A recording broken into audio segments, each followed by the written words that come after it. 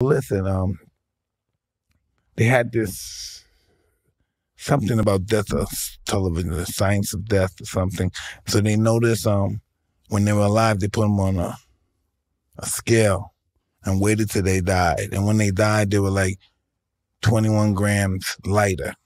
So what, did the soul weigh 21 grams or 2.1 grams? Whatever it was, do the souls that light? How much the soul weighed again? 21 grams. So tell What, me, they have a weight on the soul? no, brother, please, let me allow to tell you this one more time.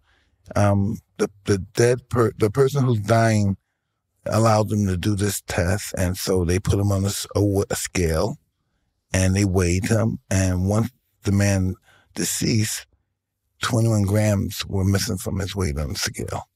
And it happened to everyone, same thing. So it's 21 grams. So how could a 21 gram spirit do all this shit?